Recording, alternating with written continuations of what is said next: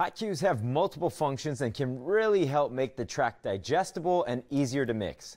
I use hotcues to be able to jump to different sections in the song in a form of rearranging the song on the fly. But I also use hotcues as bookmarks to help me identify when I should be mixing in and out of songs. Let me jump back there and show you what I'm talking about. Set a hotcue by clicking on one of these buttons here. Once it's set, it will turn green. Now, all you have to do is hit this to trigger the hotkey.